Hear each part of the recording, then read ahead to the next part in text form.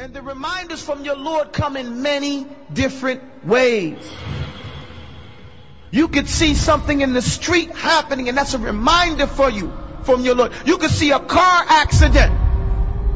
You could see an old person in the street or a young person being born into the world, and that's a reminder for you. Tilka ayyamu nudawwiluha bayna nas. These are the days that Allah tricks them, turns them back and forth. He gives us these vicissitudes of life. One day we live, one day we die. One day we celebrate life, one day we celebrate and commemorate death or a life. And we never know when it's going to be us or someone dear to us. اقترب للناس حسابهم. The people's account, your account, is getting closer and closer. What do you think is going on when we start going gray? I mean, that's a major sign. And most of us here are going gray. We have some gray. How long do you think you're going to live? What do we as the Muslims believe? And what does our belief make us do?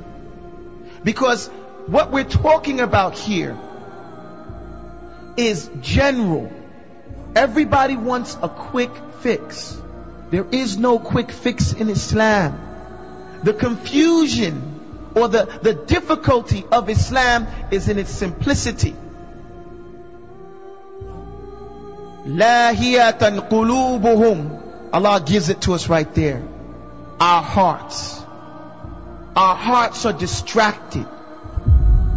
Alhaakumut takathur. What are they distracted with? We're distracted with these petty things. TV, buildings, car, money, fame, business.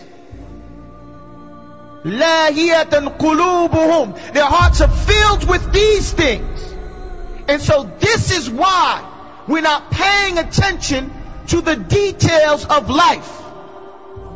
This is why we'd rather clean our throat and get mad at our wives if our clothes for Juma are not ready, but not do any self-reflection to make sure our hearts are ready.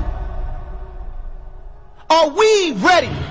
Are we spiritually ready to make the changes, the internal changes that each and every individual has to make in order to establish Islam first and foremost in their own selves? Then it transcends to those around you. And if we would focus first and foremost on our own hearts, the filth that they pick up just by walking in the street. Let's not even say that the things that you yourself think about, the things that you pick up, like the filth you pick up from walking in the street, the music that gets in there, the hatred, the animosity, the bad taste, the guilt. And the Muslim shouldn't be guilty because we have tawbah. Allah subhanahu wa ta'ala, He always describes the mujrimun, the criminals, as having guilt. Why do they have guilt? Because they did it. It doesn't mean that they feel remorse, but they're guilty of whatever they did.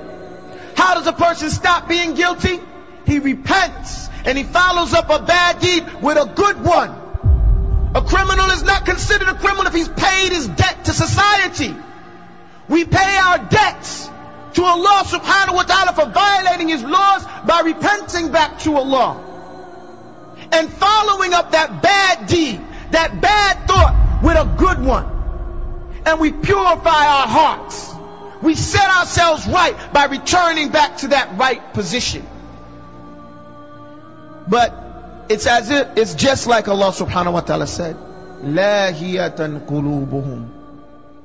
The people's hearts are distracted. Our hearts, let's not say someone else.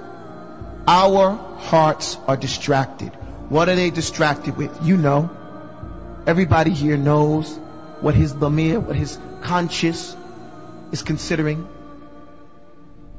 what happens. وَأَسَرُّوا النَّجْوَى الَّذِينَ ظَلَمُوا. Allah says those who are the oppressors. But let's take it on the language, because people oppress themselves. Anybody who violates the law of Allah has oppressed themselves. People conceal their secret thoughts and their secret conversations. When someone comes and gives us some advice and we don't like it, هَلْ هَذَا إِلَّا بَشْرٌ مِثْلُكُمْ. This guy, who do you think he is? He's nobody, just somebody just like us. We say that, not just to the Anbiya, but to the Imam, to the guy in the street. Somebody tells you Islam says you have to grow a beard. You get mad at him, like he's the problem. Like you didn't know that when you shaved your face. Nobody can force you to do anything. We're not trying to pick on the brothers that shave. I'm just making a point. Any law, anybody says anything to somebody, we don't like what you said. How dare you tell me that? Who do you think you are? The ego. Allah is telling us over and over and over and over and over and over again, reflect on the message, because your account with your Lord is coming. And all we've been doing is wasting our time.